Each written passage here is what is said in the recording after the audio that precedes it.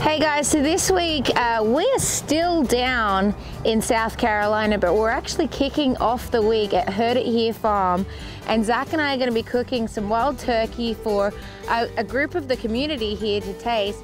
We've got country music artist Taylor Ingle here. He's going to be performing live, and it's just going to be a nice little intimate event. Bobby recommended honey and horseradish mixed together. Hey, get your paws away. He said, make your tongue beat your brains out. Hold that. Okay. Now I was trying to figure out how to get this into the bottle.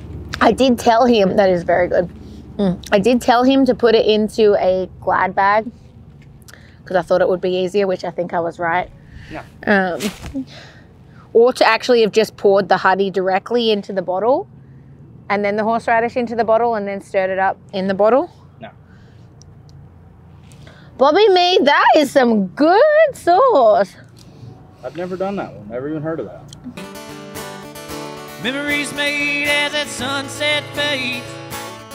What I give to relive those days, but you can't go back like a step in time. You gotta have fun while you can in this life. Yes, bittersweet to sit back and think you can't get those moments back. You can't get those moments back. Yeah, they're gone like that. And just like that, we're back at the Wappaoolah. This time all those kids are gone and it's Mary's turn to hunt. And I've promised like 30 times that I'm not gonna shoot a turkey out from under her. So I'll try my best. I better just sit a little ways away from her. That way I can't reach over and grab the gun from her. Good to be back. So I've been dying to get a bird down here for the last couple of years, and Bobby knows last year I came down and he'd said I could hunt, but then Zach and Shannon ended up shooting a bird, and so Bobby has so kindly said that I could come back this year, which is really special because this is the only hunt that I'm actually doing this season because I'm pregnant, as you all know. We're coming off the youth hunt. There was a lot of success at the youth hunt as well. I believe we're hunting in one of the properties where a few birds got away. There's still quite a few around there, isn't there? Yeah, there's a lot of birds left and more birds moving in. Now they're breaking up and the hens are starting to nest. And I'm taking my daughter in the morning too. I think she'll be doing real well. Perfect. Yeah, so Amber's looking forward to it. And so we're all charged up, ready to go. Awesome. And I think tomorrow will be the best gobbling morning that we had all week because the weather's getting better. It's not going to be foggy. And pressure's going to be back up again, so great. It should be good gobbling in the morning. That box call you've got, that Lynch box call, how long have you had that box call? I killed my first one when I was 6 years old. I was saying, with that call? I've been alive, so 34 years at least. Yeah. You still have the rubber bands on it? Yeah. They didn't have rubber bands back then. I'm lucky I never carved all the birds that was killed on it because there wouldn't be no wood left. Like some people do. No, I got it. Daddy got it from me. It was on Easter. I was in first grade, and Mama says, "You got to take Bobby this weekend out with you to the mill," because I already been dove hunting with my 410, sat on stand by myself. And he's on the way there. He had him in that box call. He said, "I bought this for you yesterday at the hardware store in Monk's Corner."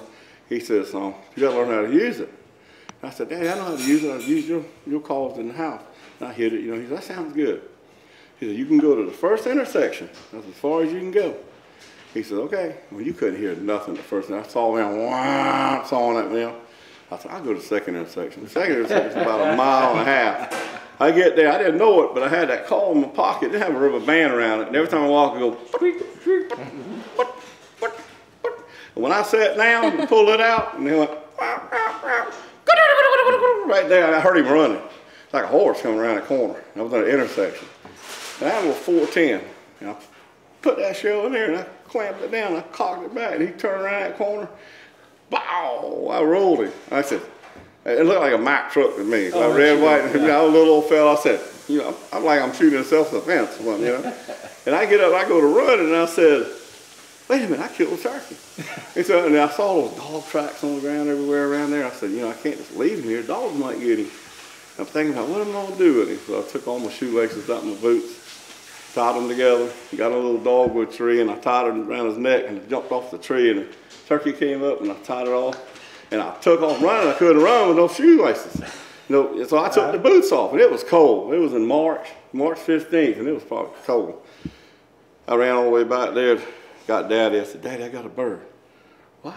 Next thing you know, we went, picked it up, and we rode around. We showed everybody that bird. Well, wasn't there a man with your dad? There was a man with a bow tie from New York buying cross ties from him.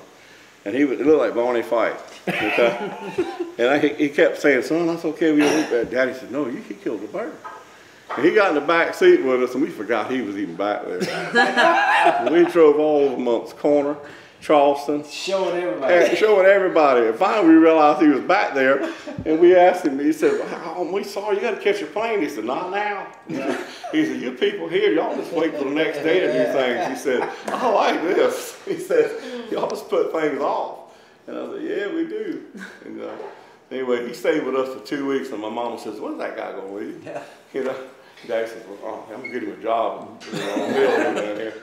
But it was crazy, man. But he moved from New York, moved down here. He liked the way of life here. I worked at another mill.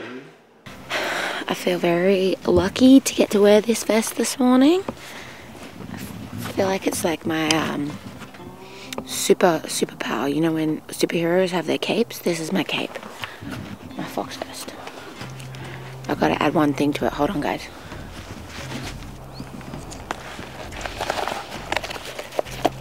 I'm going to put my snack and my hunting license with my shorts, actually. Yeah. I don't like to do things how everybody else does it. And I want to say a big thank you to Shannon Rolanda for letting me borrow your 410. I feel like me borrowing the vest and the gun is very much in line with Mr. Fox and the Mossy Oak Companions theme. So thank you guys. Hopefully I'll have a good morning.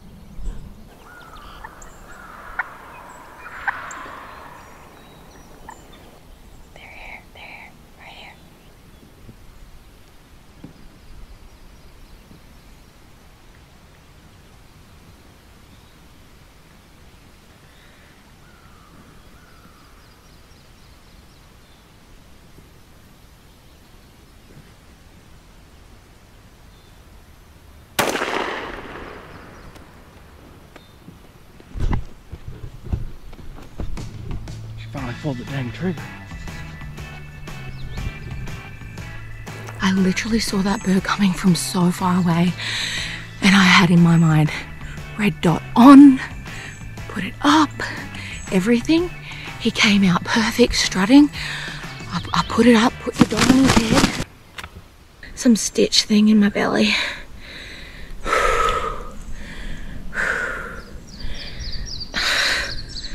Turns out sitting against a tree pregnant for a while is like super uncomfortable. I have one hunt this season that I was going to do because it is getting tough for me to sit. I've already got cramps now from sitting against that tree, and I really wanted to be down here at Wappaoolah. This is a special spot, and Bobby Mead's a good friend of ours, and so getting the chance to shoot a bird down here has meant a lot to me. Getting to shoot it in this vest that Jason Hart has lent me, the Mr. Fox vest, makes it even more special. And obviously being here with Zach too, that was didn't quite go how I wanted it to in the beginning, but it turned out exactly how it should, and I'm very, very grateful for this bird. And it's a nice misty morning, and I love hunting on a low foggy morning like this. It's super special, and Bobby's been texting me all morning saying, are you on birds, are you on birds? So I'm excited to let him know. The old Benelli click got her this morning. Oh, if y'all could have heard how many cuss words I was saying in my head. I'm glad it worked out, because if not, I was probably gonna get yelled at in the truck for being mean later. I think she forgot about it. It's pack up day. They're all going to Florida turkey hunt. We're going just a shade north. We're going to Alabama. But good times at the Wappaoolah. We got a baby, new shotgun, new decoys, you know, everything. Oh my God. Okay, she's already killed her first turkey. I know. Oh, you guys are gonna have a fun time. Yeah, we're going to shoot us a Osceola, I hope. Go for it. It'll be good. You want to go with us? Yeah, he You does. want to go with us? He'll go on any adventure. Oh, yeah. Well, All right, thank you again for letting me get the bird and for spend some time here. It was awesome. I'm great. Special as y'all always. Stay here all you want. We can have Don't say that. You'll come back and we'll still be here. Come on. Just have to start cleaning turkeys for everybody. Yeah, I can do that. All right, you guys have a safe drive. Bye-bye. As soon as Bobby pulls out the gate, I'm going turkey hunting. Yeah.